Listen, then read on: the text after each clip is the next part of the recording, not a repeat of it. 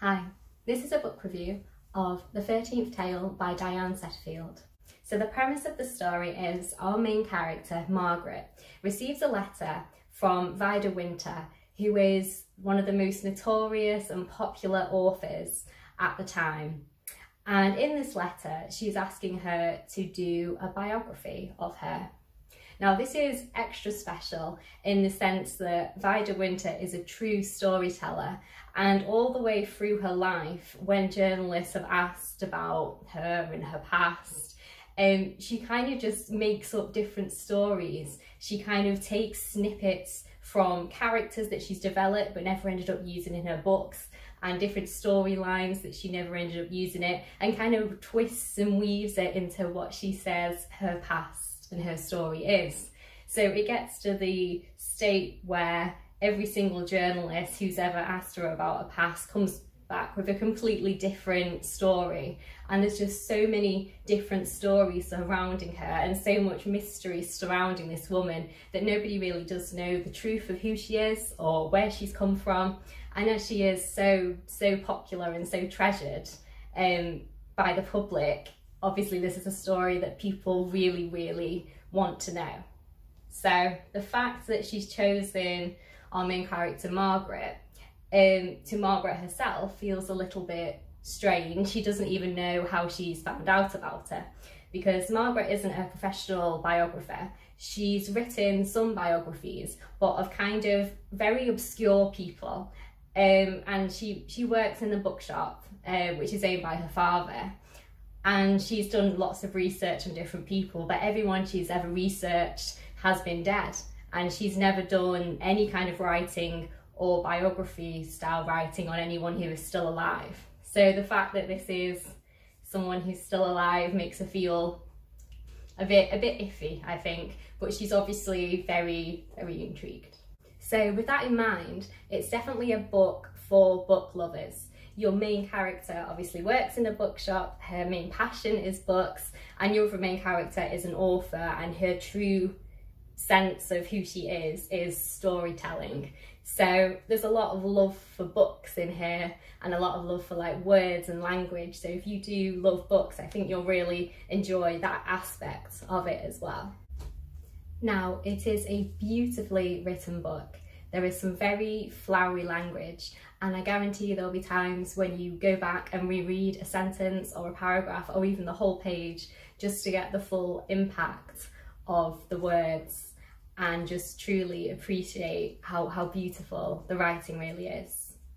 Now, I would say this is a book that has a strong focus on families, especially with sibling relationships and the dynamic of twin relationships, and just kind of feeling as though you're part of the family where you belong. There's a lot of talk on love, on grief, and it's just a really lovely book about families and about relationships. And I think that really comes across as something that's really special about this book in particular. Now, the setting of the book is in a very ambiguous time, so you never actually get told what era you're in here, but there's different clues along the way. I think it's set in like the 1920s, 30s, 40s kind of era, and then as you go back in time to hear about Vida's life and the story that she's telling, I think it's going back towards the very late 1800s. And I think it's a really lovely aspect of this book that you don't actually know when it's set, and that's not something I've come across in that very many books at all. And I think it gives it a lovely kind of timeless quality and a really nice kind of, I don't know, kind of an abstract feel from where you are, in the sense that it doesn't really matter what era it is set, because the focus is so much on families that it feels very timeless. So Vida Winter tells the story of Angelfield House, which is a manor house, which is the home of the March family.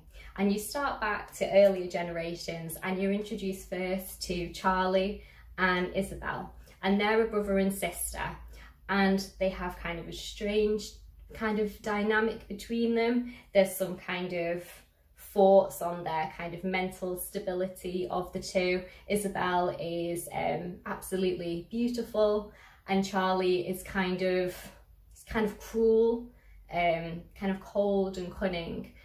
And then in the second generation, you're introduced to the twins, Emmeline and Adeline, and they're kind of very wild twins. They don't have much kind of parental guidance, I suppose. They're kind of just brought up by the servants in a way, and they're kind of out of control, these two twins. And then you have some extra kind of secondary, tertiary characters. You have a governess, you have the missus, the like lady of the house, you have the gardener, and another boy who kind of works as like an apprentice in the garden.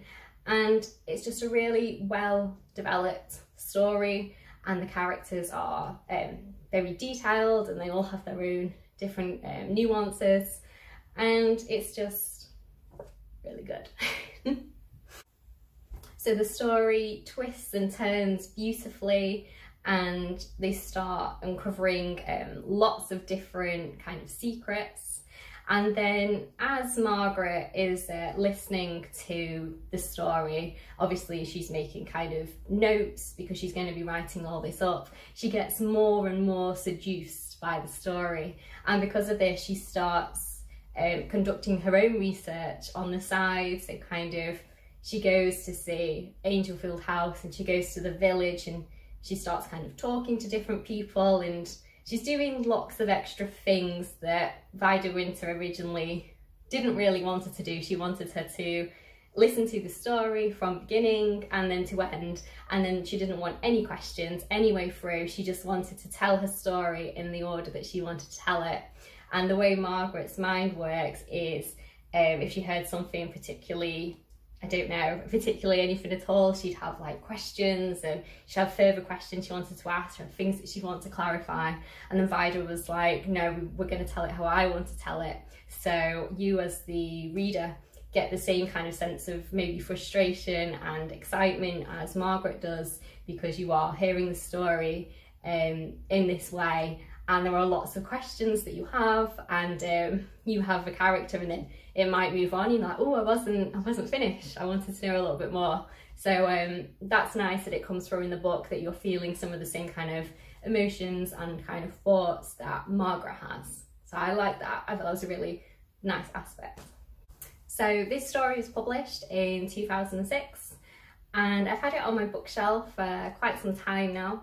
I decided to read it recently because of obviously quarantine, and don't really have access to as many books anymore with the libraries being closed. I originally picked it up actually from my library in a sale for 25p.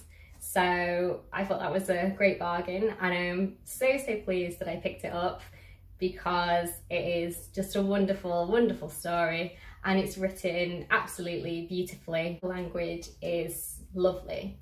I think overall I would give it 5 stars. It is really, really good, in the sense that if I could wipe it from my mind and read it all over again, I absolutely would. It is really, really good. So yeah.